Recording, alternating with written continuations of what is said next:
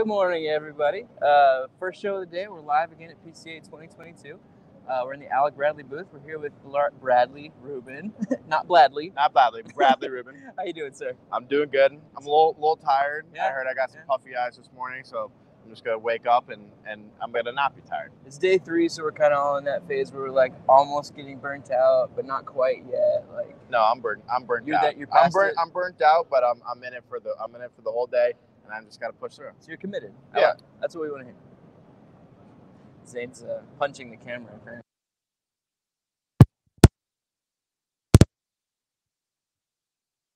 Beers at a brewery that we don't know the name of, and you drop the camera. It's okay. All right, so you guys have some cool new stuff to talk about. What do you want to talk about first? So the first thing I want to talk about is our big release, our worldwide release, all-day production, no limitations, no nothing. That would be the double broadleaf right here. So this brand we've been working on for a few years. I don't say a few years, for about a year now.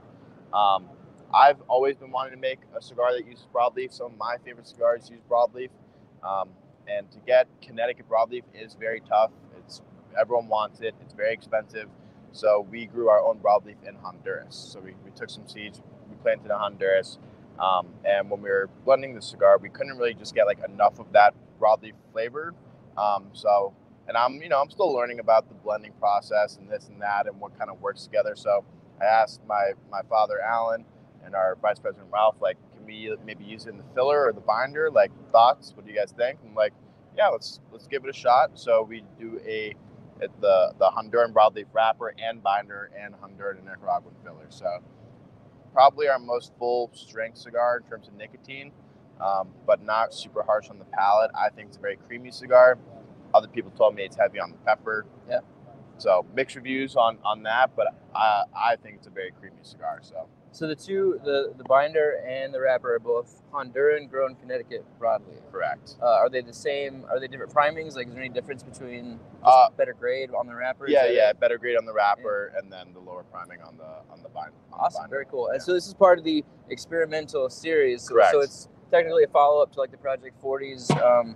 Maybe tell people a little bit like what that series is kind of about and like how that came about. Yeah, so the experimental series was to focus on things that we've never done before. If you look at a lot of our cigars, we have a kind of I don't want to say formula, but we use a lot of different tobaccos, but just in different ways. So like we use this Trojes wrapper that on like Tempest and Prensado, and you'll kind of see that we have like a standardization. These are all things that are completely new to us, and this music is so loud. These mics are pretty good, so I'm hoping it filters it out pretty well. But yeah, it is very loud. So like for Project 40, we used Brazilian tobacco, so it was the first time we ever did that. So for this, it was the Honduran broadleaf. I think we're maybe the first ones doing Honduran broadleaf. Yeah, I've smoked Nicaraguan broadleaf, but I don't think I've ever had Honduran broadleaf. So I think we're the first ones to do that. So that's kind of hence experimental series new to us. What I think is new to the industry as well. So that's kind of the basis behind experimental series for double broadleaf. Awesome. The next thing I want to move on to is the PCA attendee exclusive. So this was the big mystery cigar that we're just throwing around now. Right. Dropping, breaking. There we go. The limited cigar. So we only did 1,000 boats of these. So there's 10 packs, 4 cigars in the pack.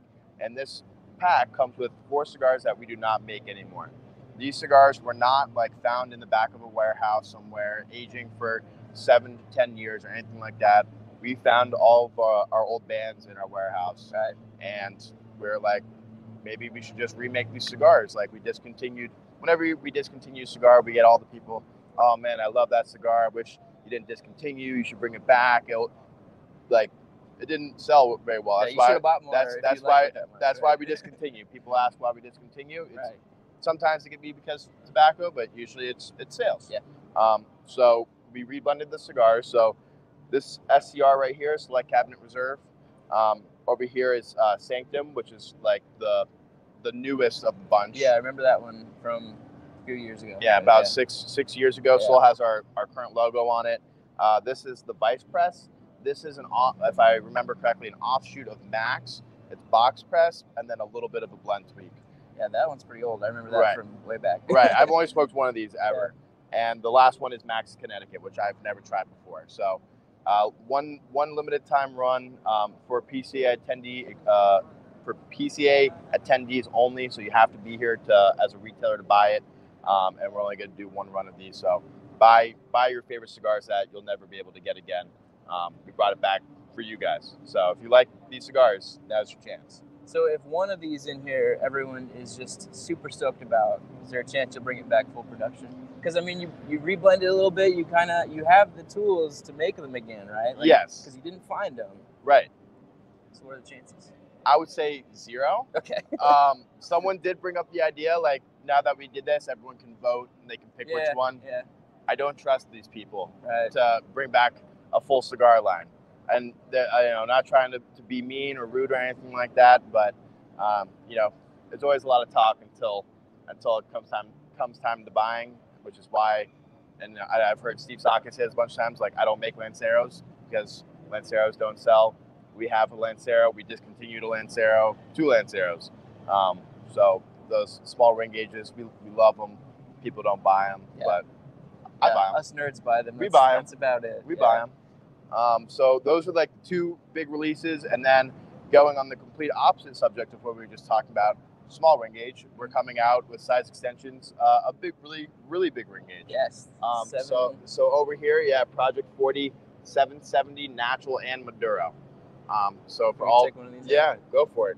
All right, let's get some scale for perspective here. I don't have the biggest hands, but it's a big cigar. It's a really big cigar.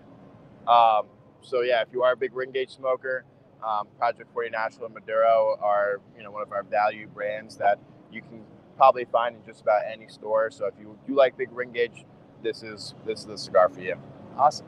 All right. I think we covered it. Is there anything else coming up the rest of the year you can talk about, or events you're going to be at? Anything you want people to know? I think I'm doing Rocky Mountain Cigar Fest in Colorado. My man. That's our event. That's our favorite. Oh, it's one of the best. I think I'm doing Brew City Cigar Fest in Wisconsin. Nice. International viewers, I'm going to Intertabac. Might go around Germany a little bit. Don't know just yet. I think that's all I got planned. In terms of cigars, secrets only. All right. Secrets only. You guys are always more of the secretive than anyone else. Yeah. We want to make sure nothing gets leaked. Yeah. We want people to be excited about stuff, and we want things to be really, really perfect. So. Do you have people sign NDAs and? No. So but you're not like movie production crazy to try and keep the lid on it. No. But honestly, when I'm out and about, I'm good at keeping the lid on things. But if someone happens to come in the office and they see something or we're working on something, I was like, oh, we're working on this new blend here. Try this. Yeah.